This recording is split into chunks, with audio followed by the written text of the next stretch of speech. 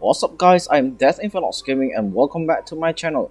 So today we're gonna be making builds by using this specific hammer, which is the Skarn's hammer.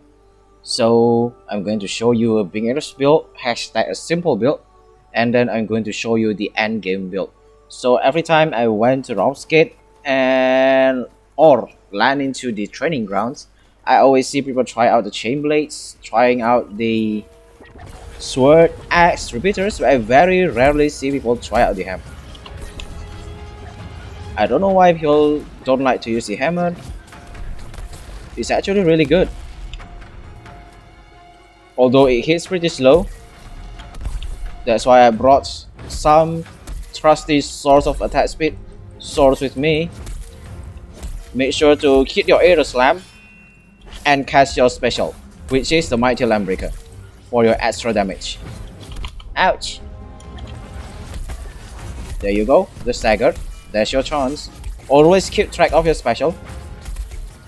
That way you can deal maximum amount of damage every single hit. I missed. Okay. So before you catch a special, of course, make sure your ammos are Aethercharged ammos. There you go.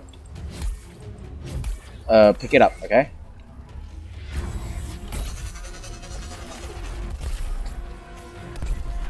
Stagger it. Come on, stagger.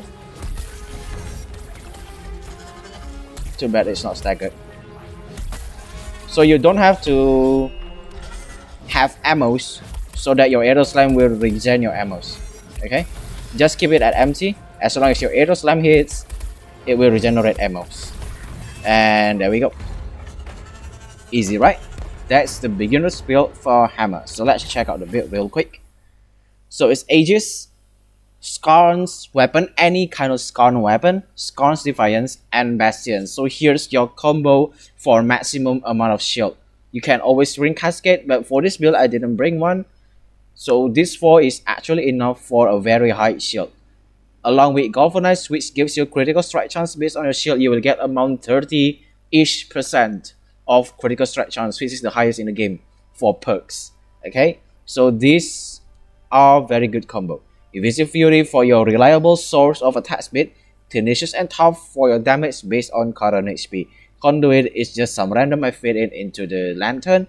Knockout King comes with a weapon. So here's the equipment: Ember Main's helmet, Tenacious body, Frostwolf arms, and Boreas legs.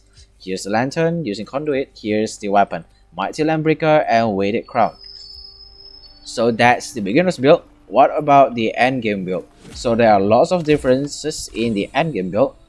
First of all, I'm using criticals like Cunning. So Aegis and Galvanize stays the same, the rest are different. Okay, so here's the Tidewave helmet, Razor's body, Frostwolf arms, and Throt's legs.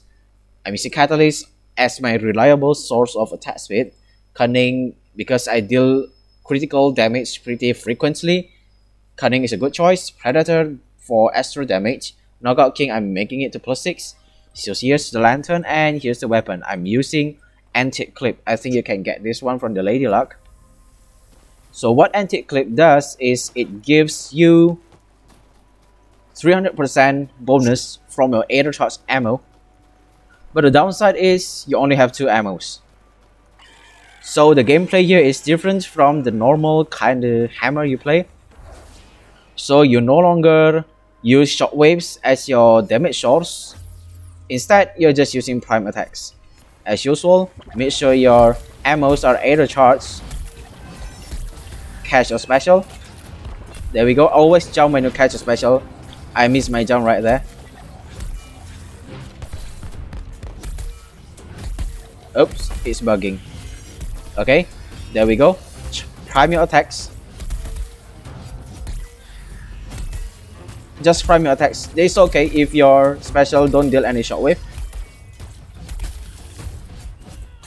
Just as long as it hits and it regenerates your ammo. Ouch.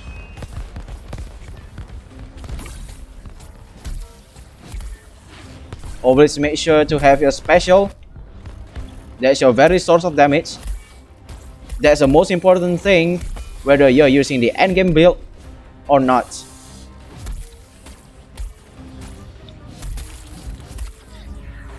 Okay,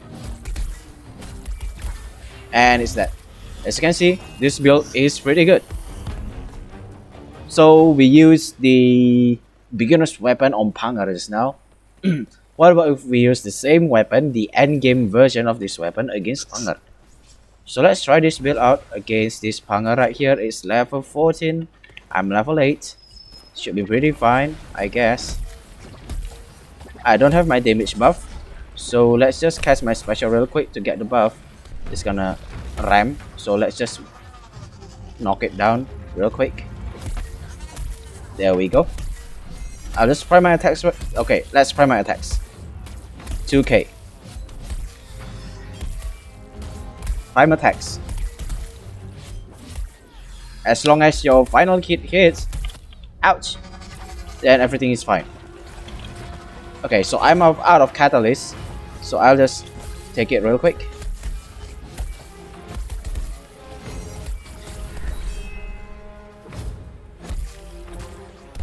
Ouch.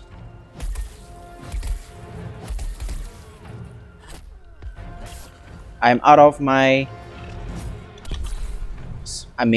special, but I don't have the Aethercharged hammer for it. Okay, so make sure to hit first. There we go. Then cast a special. There we go. And prime your attacks again.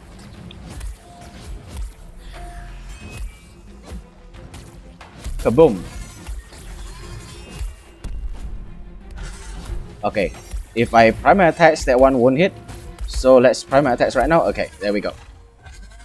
As you can see, this build is very good. It deals very high damage and it's really fun to use, but you need a little bit more strategy because you need a bit kinda, I don't know, maybe you need to keep track of your ammos a little bit more because you only have 2 ammos. It's really hard if you put your ammos to 0 and then you don't hit your Aetherslam, then you will go back to non-Aethercharged ammos. So it's kind of a risky build, especially when you keep knocking down behemoths and some behemoths just move slightly bit away from you, which makes you miss your combos. But still, this build is pretty good. That's all for the video. I hope you guys enjoy it. Please don't forget to like and subscribe. It's free and you can always subscribe. Thank you for watching. I'll see you guys in the next video.